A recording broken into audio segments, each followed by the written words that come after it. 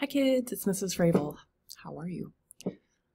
Good, I hope you're fine. I'm fine, thanks for asking. Hey, today we're going to talk about the other class of the fishes, the last class, class Chondrichthyes. Say it with me, it's a hard word. Chondrichthyes. Good. Okay, these are fishes that have skeletons made of cartilage rather than bone, and we're going to talk about two groups of cartilaginous fishes, the elasmobranchs and the Chimaera. So let's get going. Okay, so last time we were together, last week, we talked about the osteichthyes fish. Those are fish with bony skeletons. And these fishes are kind of like the opposite in so many ways. So here are the basic characteristics for cartilaginous fishes. These have, of course, skeletons made of cartilage, hence the name. Their tail is what's called heterocercal. So they have, all fish have tails with two lobes. And the appearance of those lobes depends on the fish's adaptations, what they do, how they swim, what their life is like. With cartilaginous fishes, they generally will have one lobe larger than the other lobe, and it's generally the dorsal lobe, and then their backbone goes all the way through almost to the tip of that top lobe and kind of curves upward. Again, the animals that we're talking about are sharks, rays, skates, and chimera. So this tail might look different in different groups, but in general, for most sharks anyway, that we've got that heterocercal lobe difference. Okay. I haven't talked much today, so forgive me if I do my usual and my brain stops. Okay. Did you write those two down? Good, let's keep going. Their mouth position on these animals is always ventral. So on osteichthyes fish, their mouth is always like on the end of their face. It's called a terminal mouth. For chondrichthyes, their mouth is situated like on the ventral side of their body. So it's like their nose, their snout hangs over the top so that's ventral mouth position. They have placoid scales. Someone's ringing my doorbell at my house. They have placoid scales. So osteichthyes had ctenoid or cycloid scales, which were thin and flexible, circular or kind of squarish shaped. So these guys have scales that are actually called dental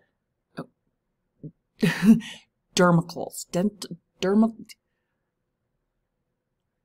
They have skin teeth, and their teeth are actually just modified scales, really, that evolved as their jaws evolved to become feeding tools. Okay, so this is a micrograph of placoid scales on a shark. So they've got these really kind of sharp, more rigid scales that overlap on their body. Okay. They're also not as flexible as the ctenoid scales on osteichthyes. Woo, I'm fine. These guys have fleshy, meaty, muscly fins. So, and they don't have much joint articulation. So their fins are not the wavy, shouldery joints like we saw in osteichthyes. These are solid. In the rays, they do have some muscular wave action to propel themselves, but for the most part, their fins are really just for stabilization. Other than their tail fin, their caudal fin, which is their propulsion mechanism in sharks, their pectoral fins are mostly for stabilization, and along with their pelvic fins, which have some movement but not a ton. Okay, they have 5 to 7 gill slits that are open directly into the water. They don't have the opercula that cover them, and they have structures called spiracles, which are like holes in their heads. Those openings are used to bring water in for respiration without having to open their mouths. And some males, in some species, males have a structure called a clasper, which is a projection off of their anal fins or their pelvic fins that are used in copulation. Their buoyancy is functioned, or it's aided by the presence of oils produced in their livers, and it infuses in their tissues as well. Oil is a hydrophobic substance, and so it's also less dense than water, so they tend to, so it helps them float. Osteichthyes fish have that swim bladder that's full of gas that changes size and shape as the fish move up and down in the water column, that helps them maintain buoyancy. Sharks and rays don't have that. They just have oil in their tissues that helps them float if they need to. Okay? Why is it hard for me to talk sometimes? I don't know. Here we go. Okay, what am I talking about? Oh, look at all of these cuties. Okay. This is an old group. They've been around. The modern examples of this group have been around for about 250 million years. The original Chondrichthyes shark-like fish appear in the fossil record around 425 million years ago. But our modern kids have tons. The diversity, again, is just wonderful. These guys come as sharks, rays, chimeras. So everybody knows the white shark. We're going to call it by its politically correct name, the white shark, not the great white shark. It's less scary if you just call it a white shark, apparently. Chimeras, what the heck? Chimeras, that one type is called a ratfish, and I'll go through some of those in a minute. I think they're adorable. The oceanic stingray, so this is a big bottom-dwelling stingray. I took this picture at our aquarium. She's a big girl, big girl. And then freshwater rays, there are also freshwater chondrichthyes, mostly rays, and they are beautiful. They're spotted, they can be smaller, they're gorgeous. I would love to have one in my aquarium, but I don't. And then, of course, we have the pelagic rays, the big filter-feeding giant manta rays that and mobula rays that can be 17, 20 feet from wingtip to wingtip. They are amazing animals. And of course, whale sharks, which I'll show you a picture of in a minute, which is the largest fish on the planet. Okay, all right, here we go. Let's talk about a little more, let's go a little deeper into their taxonomy. Okay, I'll sit there, that's fine. So the elasmobranchs, so within the class Chondrichthyes, we have two subclasses. Elasmobranchii are the ones that you guys are most familiar with. These are sharks, rays, and sawfish. And these guys have all of the Chondrichthyes stuff, and then their teeth are in several series, and that means rows. So if you open their mouth, you can see rows of teeth. Like you have one row of teeth, they'll have many, and those teeth are not fused to the jaw, so they just fall out, and another tooth pops in, folds forward in its place. So their teeth are kind of disposable, and they're modified scales. So they overlap, they're just projections from the skin, okay? And then these guys have sensory nerve pits on their head and snout. I believe the Chimaera do too, but this was a good place to introduce this, so it's here. They have sensory nerve pits on their head and snout. So remember, osteichthyes fish, they have that lateral line down the sides of their bodies that are sensory nerve pits. They sense pressure. The elasmobranchs have that as well, but it's in their dots on their face and snout. They're not concentrated into a line. Those are called ampullae of Lorenzini. You don't need to memorize that, but that's where a lot of their pressure sensory, their touch sense is right in the front of their snout, and that helps them investigate prey and find prey, and it's also a good way, and I'll talk about how to defend against sharks a little bit. So again, another weirdo in here are the sawfish. These guys have an elongated snout with tooth projections off of them that they use to get prey, as far as I know. Okay, let's talk about some of the cool species. There are over 360 species of just shark. Actually, it's 375. We've found a few more since I last updated this. And they come in all shapes, all sizes, all feeding strategies as well. They can range in size from small enough to fit in your hand up to 46 feet long. That is how big a whale shark is. The little guys, this is a pygmy shark. Oh my gosh, they're cute. That's in a person's hand. They're like this big. And these guys eat small fish and squid, and they are deep water sharks. There's also lantern sharks that are similar to those. And then the largest shark, of course, is the whale shark. And remember, a whale is not a fish, and a whale shark is not a whale. A whale shark is a fish. Rhynchodontypus. These guys are filter feeders, gentle giants. They eat plankton. They are just, again, super cool. And then, of course, we have like basking sharks. Oh, sorry. Basking sharks. I think this is a megamouth shark that, again, filter feeders. They don't have the big nom-nom chompy teeth. They just swim along with their mouth open, strain out any organic matter, small fish, crustaceans, krill that are in there, and then swallow. Okay? Okay. Sharks are pretty long-lived. It varies by species, but on average, a medium-sized species can live 20 to 30 years.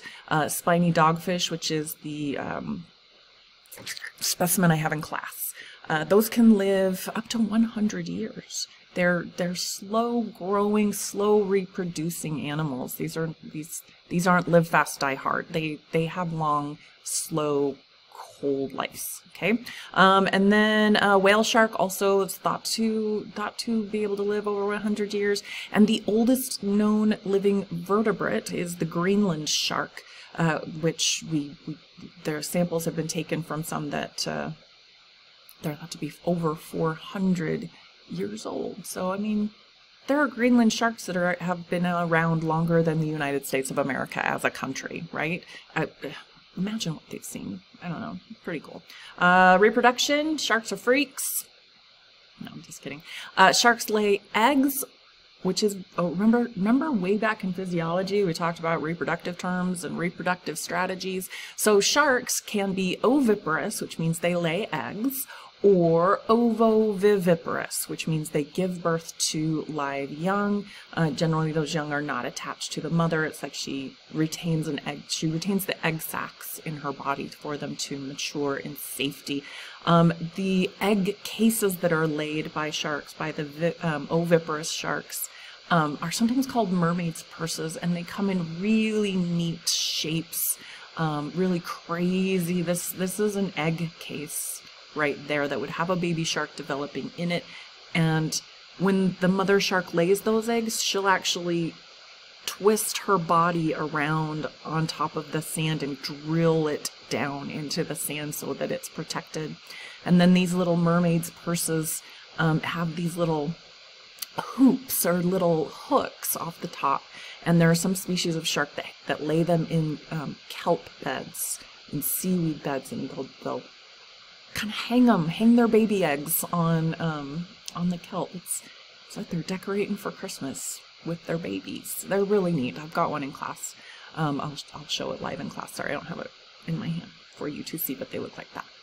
Okay, and then there are other ancillary videos that go along with this. They're linked under this video on Canvas. I'm fine.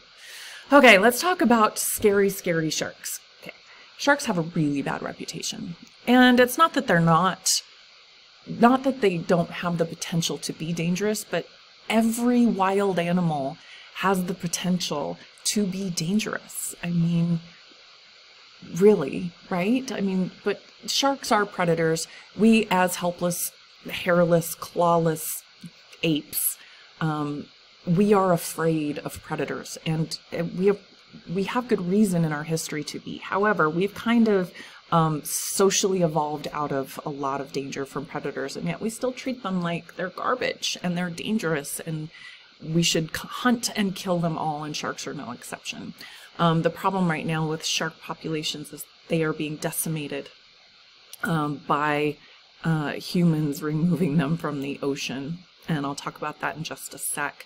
But remember, not all sharks are meat eaters. Not all of them have the big giant teeth. They're not all aggressive speed hunters. Some of them are filter feeders, bottom feeders. Some of them have small mouths. They're built to eat crustaceans or mollusks. So seeing a shark does not necessarily need to scare you. But whenever you go into the ocean or into the forest or anywhere that there might be wild animals, always give those animals their space, and always be aware of your surroundings. Don't harass animals. Don't try to get near them. Don't try to do a selfie. That is the dumbest, most irritating human thing right now that I can think of, is taking selfies with wild animals. Knock it off. It's dumb. Dumb. Be aware of your surroundings. If you are in the water, if you're scuba diving or snorkeling or wading or swimming in the ocean, just keep an eye out around you for things. I mean, you might see something really cool, but if you see a shark, if you're approached by a shark, if you can get out of the water quickly, do that, obviously. But don't, this is what the pros say, and there's a video right here about a shark biologist talking about this. Get out of the water if you can, but try not to turn your back on a shark. Try to keep eye contact with it so you know where it is.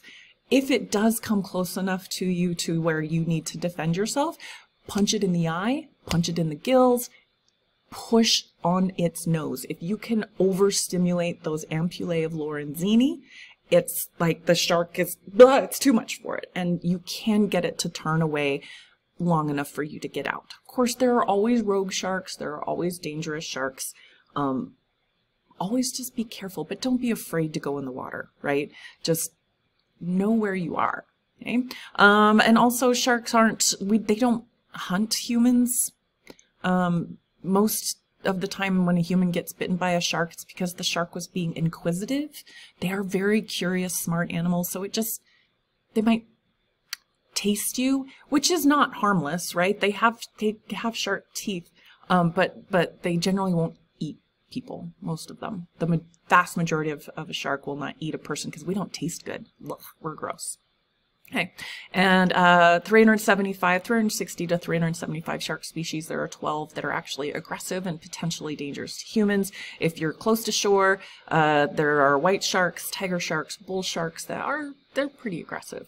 If you're out in the ocean and in the pelagic zone, ocean white-tip, mako blue sharks. Those tend to be the more dangerous ones. Again, don't be afraid. Be smart and be cautious anytime you're in the wild, okay? We are vulnerable, hairless, weaponless apes. Okay, all right. Besides, and despite that, we are the dangerous ones, okay? I think there's something on average like 20 humans per year are actually killed by sharks. Out of the billions of humans that go into the ocean every year, 20 die. There are a few hundred bites taken. We kill 100 million sharks every year. We are running out of sharks, and that's not a good thing. That's not okay. They are exceedingly important in their environment, in their position in the food web, in the food chain, and we're seeing some repercussions and some trophic failure, trophic cascade failure going on because we take so many of them away. Some of them, many of them are caught on purpose for their fins and also for their oil. Also, shark cartilage is a product that is sold. I would like to encourage you to encourage your parents not to use shark oil or shark cartilage. There are just as effective alternatives that don't kill sharks. Shark finning is a horror. It's awful. It's terrible. There's a video there. I will link it. I will warn you that there's some, if you like animals, it's a little disturbing, but it's the reality of how sharks are finned. And essentially, if you don't want to watch the video, here's how it goes. Shark fin soup is a delicacy in China, even though the fins aren't actually eaten. They're just kind of boiled in the broth. They don't actually do anything for the soup, from what I understand, but it used to be like for royalty, eat shark fin soup. Now it's this trendy delicacy. So shark, and it's expensive. So shark fins are very valuable on the fish market. So fishermen will catch hundreds of fish a day, or hundreds of sharks a day. They'll pull the shark onto the boat. If the shark is being aggressive, well, duh, it's been pulled out of the water. It's going to try to defend itself. So they will club it or stab it, but not generally. They won't spend any time trying to actually kill it. They'll just stun it, cut its fins off with a knife while the shark is still alive, and then throw its body back overboard. finless, still alive. And the sharks die slowly and horribly, bleeding to death or drowning because they can't swim to irrigate their gills. We're great. And then also in industrial fishing that uses nets that are a mile long, they're caught as bycatch and just thrown away. Okay. Anyway, all right. So one of the special groups in Elasmobranchii is order, or superorder, whatever, order Batoideae. These are the rays and the skates, and they're adorable, and I love them. So these are an elasmobranchs. They're a cousin to sharks. They have some significant differences. So these guys have enlarged pectoral fins that span the entire length of their body, and they're not articulated, but they use them for propulsion instead of their tail. So they flap. Majestic sea flap, right? They're not all stingrays, but stingrays do have a venomous tail, and their tail, that heterocircle tail, is reduced and is just there for stabilization and protection. But not all rays are stingrays. Not all of them have venomous spines. But again, if you go to the beach, if you wade into the ocean, you should shuffle your feet in the sand to scare any rays out from in front of you. I had a student a couple of years ago who was in San Diego when he was 15, and they were, yay, swimming in the ocean, yay, jump in and run in the water. He stepped on a ray, and it whipped around and impaled his leg with its stingray. So he had to go to the hospital. He had a big scar. He lived, but yeah, they can be dangerous. So just again, be aware of what's in the water. The beaches are not there for you, my friend. They are there for everything else. And we like to visit. Okay. Again, these guys can be filter feeders or what's called a benthic predator. They eat mollusks and stuff hiding in the sand and the seagrass. I got to watch one eat in Belize, and it was like the best part of my day. Because I'm a nerd. This is a sawfish. It's just super weird. They're also endangered. There's not many of them. Okay, great. Okay, so that was subclass Elasmobranchii. Those were the sharks and rays and skates. And skates just look like rays. They're just a little different. Here's the other subclass of chondrichthyes fish. These are Chimaera. I think they're adorable. These guys, common names, ghost sharks, ratfish, spookfish, and rabbitfish. They have elongated, soft body. They've got a big, knobby, sometimes kind of almost armored head. They have one single gill opening. So elasmobranchs have the rows 5 to 7 gill openings. These guys just have one, and it doesn't have an operculum on it. It just is open. It's tucked right back up against their pectoral fin. I'll show you in class. I have one. You should come to class if you can, because this is when we start playing with stuff and it's fun. These guys, a lot of deep water species, very ancient, and they do sometimes have a venomous spine on their dorsal fin as defense. And then they've got that long snout. Their snouts are really big, and they have a lot of sensory pits in them as well. And there's a video about this ghost shark, Hydrolagus bemisi. Bemisi, sure. And then Hydrolagus colii. I've got one of these that I will be showing in class in the fish lab. If you can come, you should come next week. Playing with fish like that. Oh, that's all. I'm done. Wow. Okay, if you are not watching this in February of 2021, please ignore those due dates and go check Canvas for your actual due dates. But the assignment that goes along with this is fish's comparison poster, and then your fish's Prezi, and then the test on fishes will be probably next week. Again, if you're not watching this in February 2021, then don't worry about those dates I just said. I'll let you know. Okay. And if you're watching this and you're not in my class, what the heck are you doing? No, just kidding. Thank you for watching. Thank you for watching. I hope this was informative. Have a great day. Have a great week. And be good, be safe, be kind, and take care. Okay? Bye.